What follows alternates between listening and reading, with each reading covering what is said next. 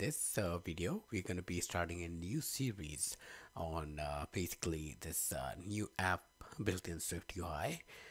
We're using core data and MVVM architecture. So basically what we're going to be building in this series is a birthday reminder app where your user can basically save the birthdays that they want to remember, and this information is going to be persisted in core data.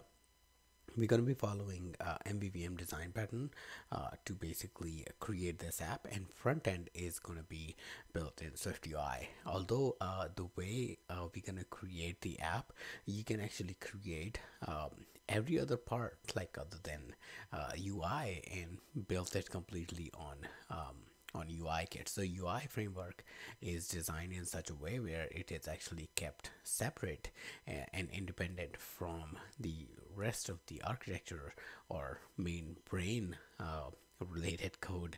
That way you can actually separate out and create your own UI. That's actually one of the biggest benefit that you get from MVVM, and we're gonna be harnessing that benefit in this video series. Okay, so let's go ahead and take a look what we have got coming up and what we're going to be building. So what we're going to be doing is we're going to have this main view where user can come in and add birthdays. So when they tap on this plus button, they can actually add a birthday. So for example, let's add a birthday for Adam, and let's select that he's born in February of 85, or okay, so let it go, and there we go, whatever it stops, and let this go wherever it stops, and this too, some random date. Okay, and let's go ahead and save this,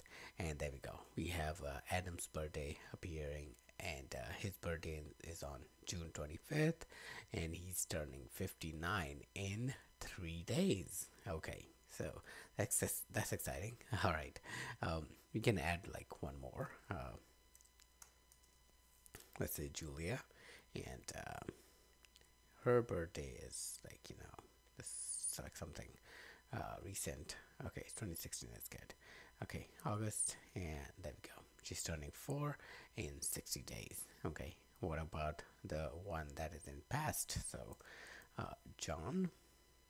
Okay, and let's give him March, and yeah, 2020 is good actually.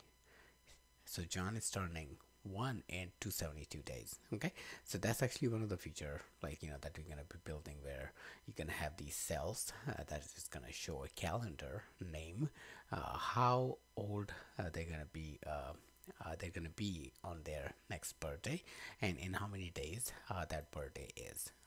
Okay, so that's actually one feature. Then you can update. So let's say you forgot something, you can actually update it, and you can save it, and it's actually persisted in the database. So let me go ahead and kill this, and let's go ahead and relaunch it, and there we go, we have all the data available for us. Okay, you can cancel it out, and if you notice, this UI and the add UI is sort of different, sort of same, but they are presented differently. Well, the intention was that to keep, like, the code similar, or like, the UI similar, but you can change it.